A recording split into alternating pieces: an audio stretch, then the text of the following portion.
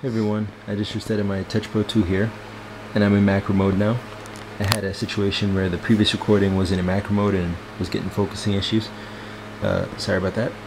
So, well, you didn't see that video because I didn't post it. So, anyway, my Touch Pro 2, I'm starting with the boot screen here because I wanted to show you my custom boot screen.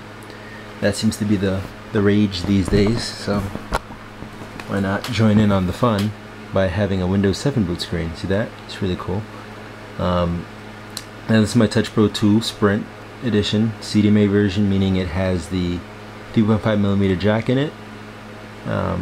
So it's going to start with the lock screen here, and I'm going to take it off screen so I can unlock this device.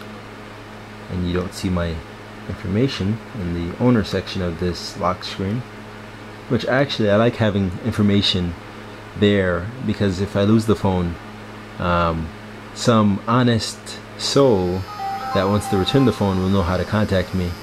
But 99% of the time, I'd say that if I lose such a phone as beautiful and functional as this, somebody would just sell it on eBay or use it themselves. But they wouldn't have access to the Sprint network because it would be a bad ASN device. But anyway, that's another topic. So let me dismiss this. It's a little slow initially booting up, as is the case with I believe most Windows mobile devices, to tell you the truth. But I think that's an inherent thing in Windows that Microsoft has yet to figure out, but I'm leaving that for another discussion. So what we have here is SenseUI 2.1, and you can tell that because down here in 2.5 you tend to have icons of your 3 most favorite applications, and I had 2.5, didn't like it, as I specified in another video I had. And 2.1 has been very quick for me. This is the Super ROM, as I stated before, and once it loads up, it's pretty much ready to go. Anywhere you want to go, it goes. The only problem I've had with this ROM is in the music tab, where it shows up fine and everything. I mean, it takes a little long to kind of load up there. Once it does, it loads up the music, but the problem I have is that when you click on something, it doesn't react. It takes a while for it to kind of load up the application, and I just don't like it. So I tend to use Windows Media Player. But anyway, that's another thing that I'm going to go into later. A few things I've done with this device is customize buttons on it. So something that I was really annoyed with this device specifically, because I came from a Trio 800W, which had pretty much like 10 buttons on the front of it, excluding the keyboard. And those buttons were double presses, meaning you can do one press means something, 2 presses means something else, or holding it means something else. So on this device, I decided to go with a more, and I'm taking it off screen because I wanted to see if I had, oh wow, oh I think I programmed that, okay. Yeah, I'm not going to show you it because it does show something important, but if I hold this button, so I programmed the button here to when I hold it, it shows me my contacts list Windows Mobile version. The SenseUI version of contacts is very limited and doesn't give you a lot of functionality in terms of choosing people using typing in their name and stuff like that. It's very slide, very, you know, flick your finger kind of a setup, and I don't like that too much. But I'm gonna show you some button presses I've customized. So this usually brings you to the start menu, push start. That's no brainer. But if you double press this, it rotates it, I believe. Yeah, it rotates the screen. That's something I really like to do, because what happens is I have gyrator, as you're gonna see in the corner, running. And I see the contacts I opened up before I closed that. Gyrator, what it does is it, you know, does the uses the G sensor to kind of tell the orientation of the device. Sometimes when I'm using it and I go into application and come back to the home screen, I'm in this mode, and I'm like, you know, I'm trying to landscape it, you know, by holding this phone up, and it's like, you know, giving me a pain, so I have to open it and close it, and that's stupid. So I decided to map this to a rotation button, and now that solved that issue. Another thing I did is this back button is very useful for other things other than the conference call mute. And I personally wasn't using it for conference calls or muting. If I'm using the phone, I'm using it with a headset because I usually make personal calls.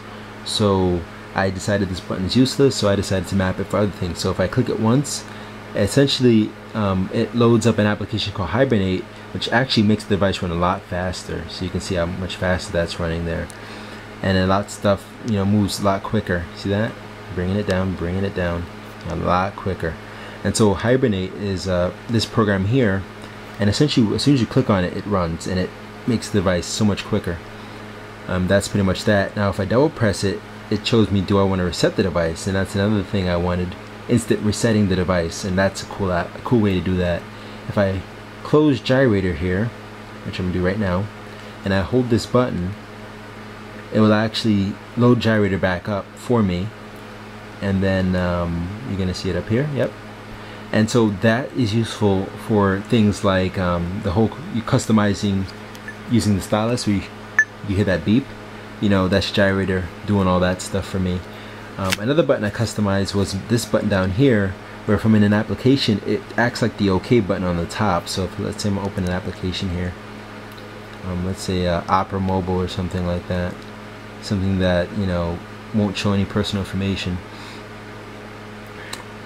Opera Mobile loads up really quick on this device. I love it a lot. So let's say if I'm in this application and I'm like, I don't want to use this anymore, I push that button. I didn't show you it. Let me do it again. Let me show you using Opera Mobile. So if I push that button once, it's a mail button, but I mapped it for OK. It goes away. I'm back there. Now sometimes I want to close applications instantly. So let's say if I double tap that button, then you notice it goes away, but it's still there. I think I have to hold it. Let me see. Yeah, so if I hold the button, sorry, I got that confused. If I hold it, it closes the application, but if I tap it, it minimizes. So see, there's so many different things you can do with this application, and the application is actually called. It looks like I'm gonna have to do Android in another video, guys, because I have too much stuff to tell you about this keyboard config application. It's great. I love it a lot. And so if you can see there, I have mute, which is the back button in the back here. So you can see that. I have SMS, which is this button down here.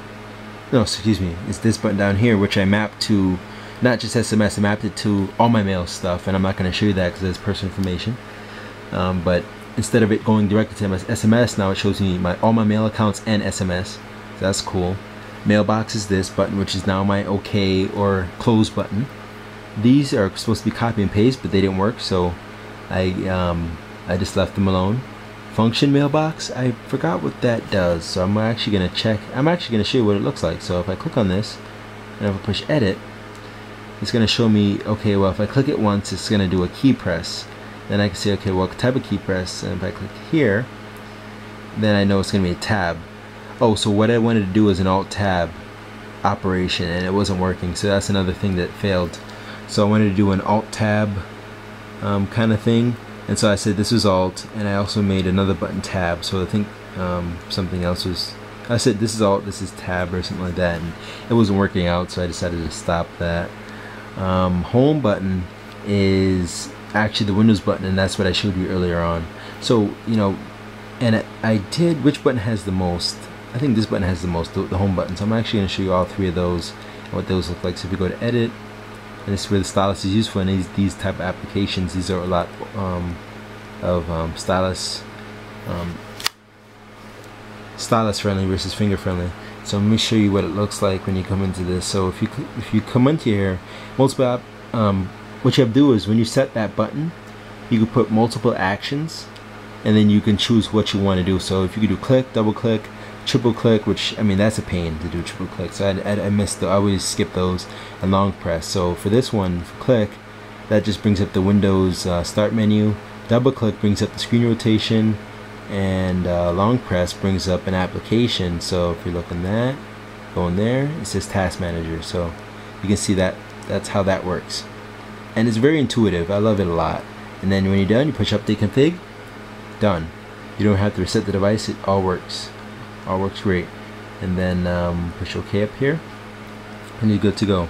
Now I may actually map this button to be my OK button or my close button while I'm in this mode, because it acts like a back button anyway. So I may push back, may double click might mean close, and holding it might mean close, and double click might mean minimize. Who knows? I might think about some other things, but yeah. So that's pretty much what I wanted to show you. My new UI interface. Oh, don't want to show you the phone. Good, I didn't put it on the phone. My new UI interface. Some cool stuff I did there. But since UI, you can see how fast this thing is running, and it's still running fast. And this has been, I think, I don't know how long I've had this for, but I think it's about 2 weeks or so. And I'm loving it. It's really fast, really quick, and that's pretty much it. So leave comments, let me know if you have any suggestions for me, and Android will be coming up next in another video. Alright, this is Jamerican signing out.